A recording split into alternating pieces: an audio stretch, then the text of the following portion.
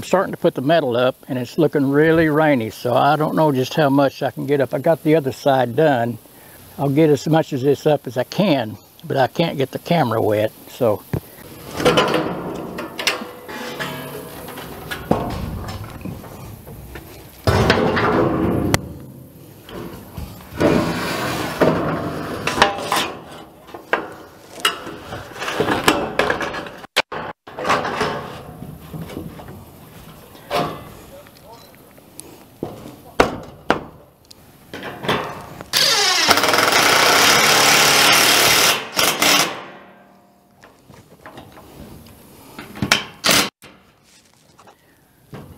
I have a string here 2 inches down from the bottom lathing, and I'm lining up the metal on that string.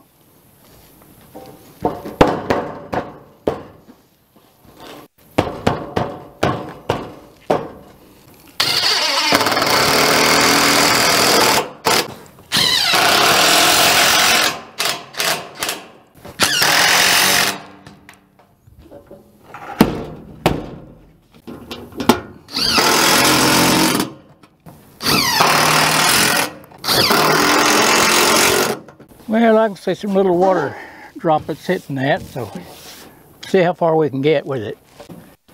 Well, it's getting heavier. Shucks.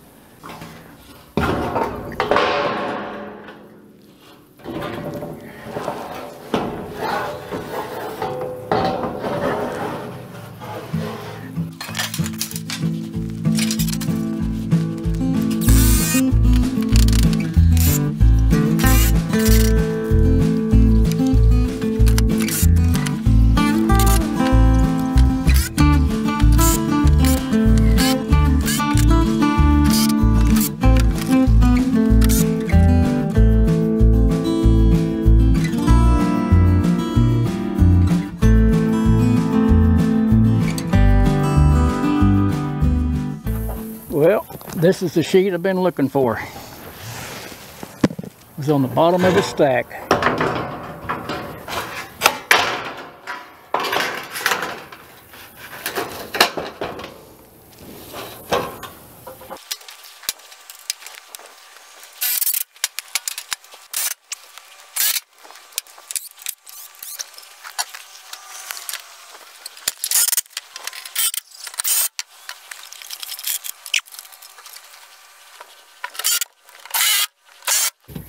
That's what I was looking for, right there.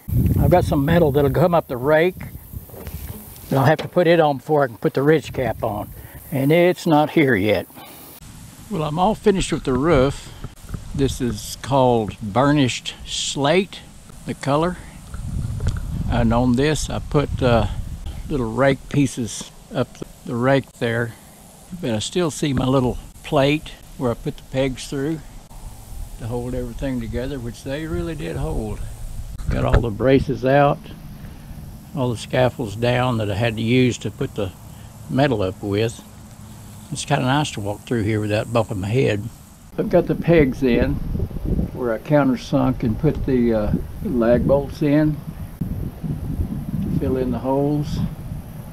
Got that done everywhere. I think there was 36 of those that I had to put in. And down here on the knee braces, got the pegs in there.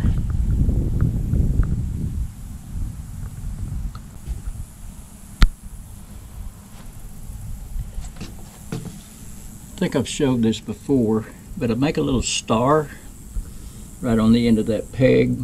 I just use my utility knife and do that. Made a lot of stars.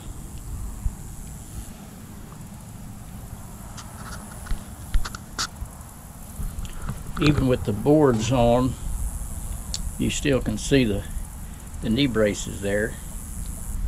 They're exposed on the inside.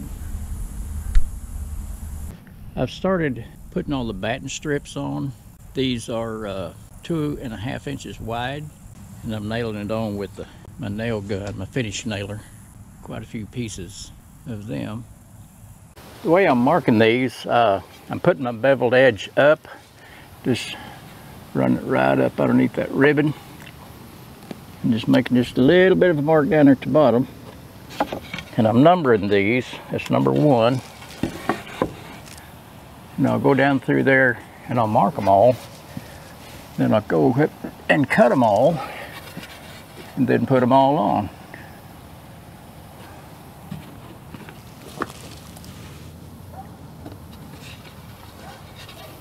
That's number 2.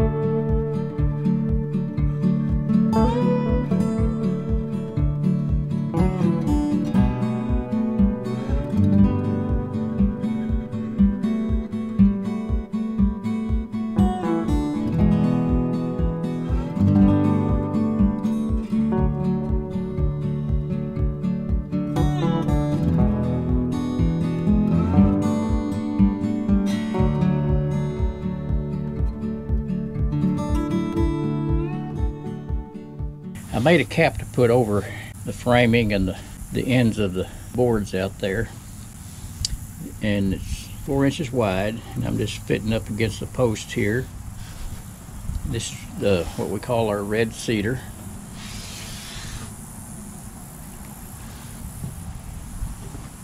I didn't want to make this too wide because I really didn't want the idea of somebody wanting to sit on that. It's just wide enough to set a soda can or a fountain drink on there. I think I probably failed to mention, I put boards over the little gables. I think I mentioned that I was going to, but I didn't get it videoed. And there'll be a little strip that goes up to the peak, and little batten strips that come up to that. As I always like to do, there's a 30-degree bevel on the bottom side of the battens. It's just something I've done for years and years.